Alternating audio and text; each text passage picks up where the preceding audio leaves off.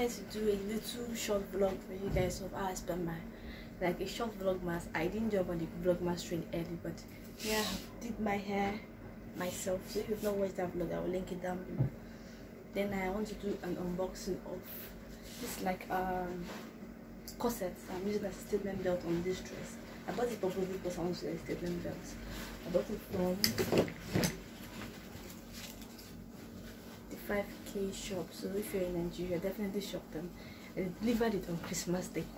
Imagine it was like Christmas clothes. Anyway, I also bought a pair of wide leg pants from the 5K shop. I'm going to style it with a crop top. I'll style it with a bodysuit, but I think I'll do more of a bodysuit than a crop top.